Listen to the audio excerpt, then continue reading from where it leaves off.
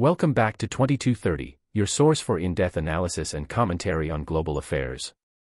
Today, we delve into Singapore's recent diplomatic engagements in the Middle East, particularly concerning the humanitarian situation in Gaza. Foreign Minister Vivian Balakrishnan's visit to Israel, followed by meetings with Palestinian leaders, underscores Singapore's commitment to peace and stability in the region. Let's break down the key highlights of Dr. Balakrishnan's diplomatic mission.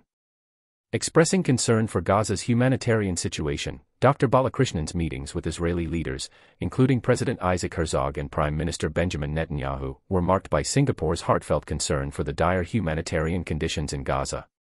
This compassionate approach reflects Singapore's commitment to alleviating suffering and promoting humanitarian aid where it's needed most.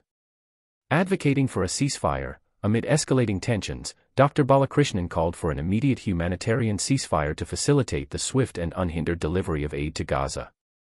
This stance emphasizes Singapore's belief in diplomacy and dialogue as essential tools for resolving conflicts and preventing further escalation of violence. Critique of military action. Singapore's foreign minister did not shy away from expressing his view that Israel's military actions in Gaza had gone too far. This balanced critique acknowledges the complexity of the situation while reaffirming Singapore's commitment to upholding international humanitarian law and principles. Condemning terrorism, Dr. Balakrishnan unequivocally condemned the terrorist attacks carried out by Hamas, demonstrating Singapore's steadfast stance against terrorism in all its forms. The call for the safe release of civilian hostages reflects Singapore's unwavering commitment to protecting innocent lives and promoting peace and security. Support for two-state solution. Singapore reiterated its support for a negotiated two-state solution, aligning with United Nations Security Council resolutions.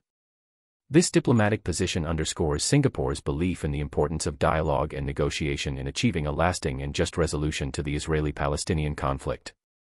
As we reflect on Singapore's diplomatic efforts in the Middle East, it's crucial to recognize the significance of dialogue, empathy, and principled diplomacy in advancing peace and stability in the region. Let's continue the conversation in the comments below.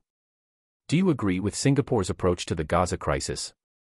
What other steps do you think can be taken to promote peace in the Middle East? Don't forget to like, share, and subscribe to 2230 for more insightful content on global affairs. Until next time, stay informed and stay engaged.